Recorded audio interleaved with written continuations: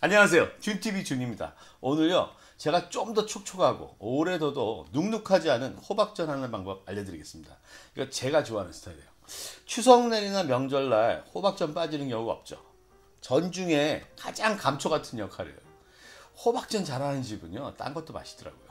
근데 이 제가 배운 정통 호박전도 호박에 밑간을 하고 계란물 잘 묻으라고 밀가루에 묻힌 다음에 잘 털어서 계란물 묻혀서 부치잖아요.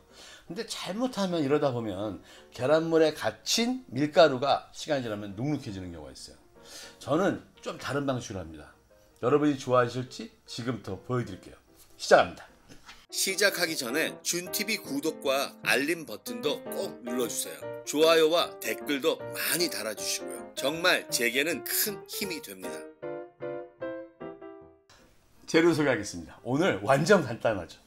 호박 하나, 계란 2개, 밀가루 있는데요. 요거 다 쓰지 않습니다. 조금만 씁니다.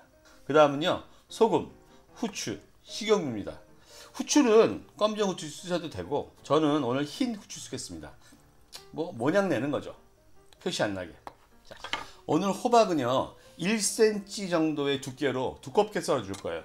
지난번 말씀드렸지만 호박을 썰으실 때는 돌려가며 썰으세요. 왜냐하면 저희 칼들이요, 제 칼이나 여러분 칼이나 거의 다 어디가 휘어 있어요. 그래서 한 방향으로 자꾸 비껴가거든요.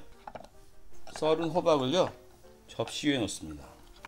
제 생각에 이 정도면 소금을 2-3 꼬집이면 될 것 같아요. 2꼬집 반 정도 할까요? 딱 좋을 것 같습니다. 흰 후추요 대충 뿌려주겠습니다. 자, 이렇게 밑간해서요 오븐에서 10분만 놔두겠습니다. 저희는 이제 씻어놓은 계란 2개를 풀어서 체에 걸러 놓겠습니다.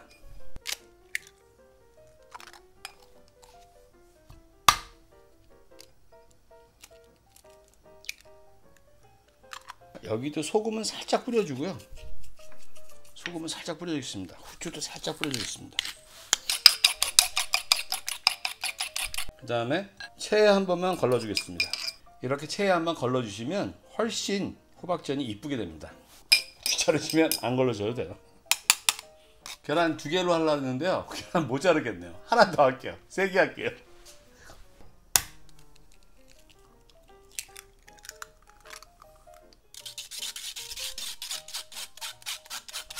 제가 계란 하나 새로 하고 막 그릇 닦고 이러다 보니까 거의 10분 됐어요. 이제 밑간한 호박을요 이 계란에 넣고 10분간 놔둡니다. 그래서 계란이 쫙 빨아들이게 하는 거예요. 왜 제가 계란 하나 더 했는지 아시겠죠? 중간에 한두 번만 뒤집어 주시면서요 10분간 놔두겠습니다. 자, 10분 후에 뵙겠습니다. 불을 중불로 올려놓고요, 기름을 적당히, 많이 말고요. 호박에 지금 계란물이 쫙 빨려 들어가 있어요.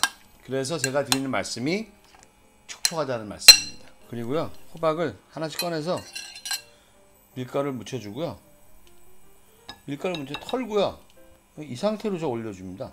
이 상태로요. 밀가루를, 그러니까 저 아직 덜 두어졌네요. 자, 이렇게 놓고서 이따 털을까요? 어차피 한꺼번에 하면 또 시간이 안 맞으니까. 자, 뜨거워졌어요. 자, 줄이겠습니다. 자, 이렇게 됐으면요 밀가루를 털고요. 이제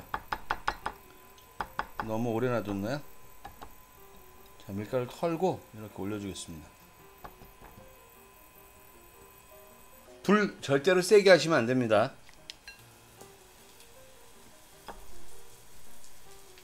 네. 거의 튀김 없이요 호박 자체로 먹는 맛이에요.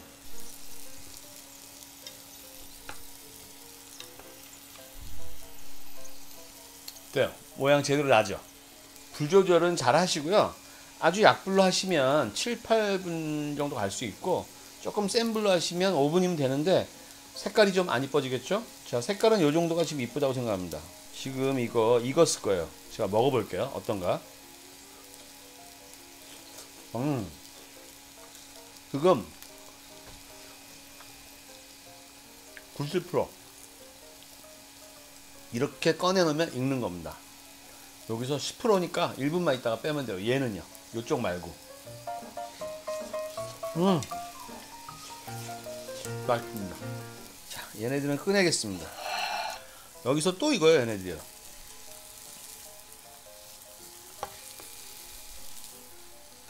이렇게 밀가루를 나중에 드시면요, 약간 구워진 느낌이 있어요. 맛있어요.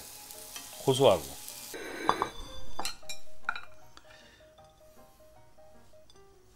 다 됐습니다. 저의 호박전입니다.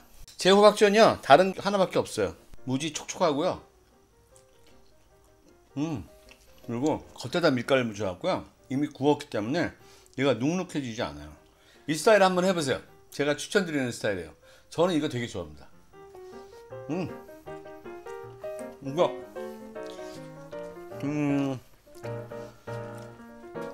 뭐라 할까, 굉장히 부드럽고요, 굉장히 맛있어요. 다음엔요 또 다른 거 해드릴게요.